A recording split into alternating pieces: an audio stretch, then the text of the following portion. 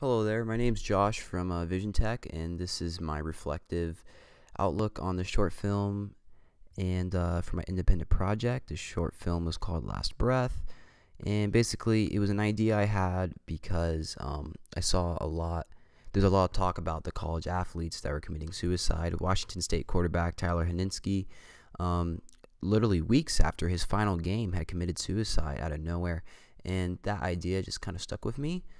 So when I was trying to develop an idea for a short film, I started just writing the script about an athlete, and basically it was just, it was a rough day. A lot of stuff happens within the short film, I think pretty realistically, because in life we can't plan for certain things, and that I really wanted to capture that edge moment of when things can just go wrong. And we're all human, we're not thinking clearly. And just to get that, really, I wanted to make something that you can really just feel, you can feel like trapped. And so basically I started scripting. So I wrote this script. I wrote this script on a free software online called Writer Duet, and you can get the pro version. But I've used professional script writers before, and I just didn't have it on this machine. So when I used it on here, it was actually very easy. You learn the language of how to script easily, because if you use it, I'll tell you, what do you want? You want the blank scene, action, character, parent, that, parentheses, dialogue, what do you want? And you just learn how to work with it, and it can really just help you write a movie. And if you've never scripted a film before, I mean, usually people plan for the movies, but getting it on paper for what you want to see on the screen, it's very easy to change it. It's very easy to change it for when you actually get there on shooting, but it just helps keep everything in line. So just trust me, if you ever want to start writing short films, whatever, before you make your own videos, little home movies, whatever, try to, script them out. If there's a few characters, if you want to capture certain things, script them out. It'll help you.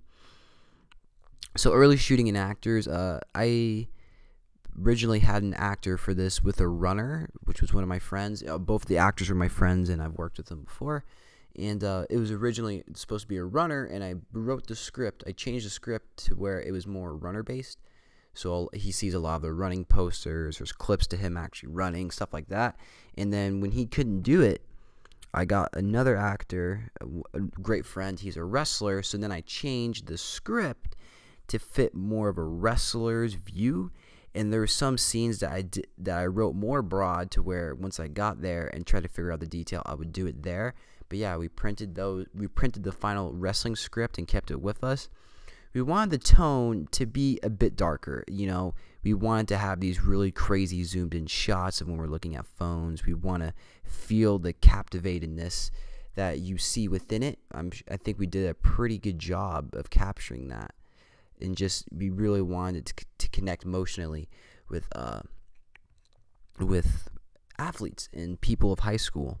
And we want to show a good message at the end, of course. Editing, the editing with this, especially for the very, I'd say 80% of the movie, it's all dubbed in. It's all added in. The microphone on the camera wasn't working, and I've planned as an editor to always just be ready to have time to add in those sounds and stuff. I was time crunching a little bit, but I was able to get the sounds in that I needed. So all the stuff you hear, it's not real.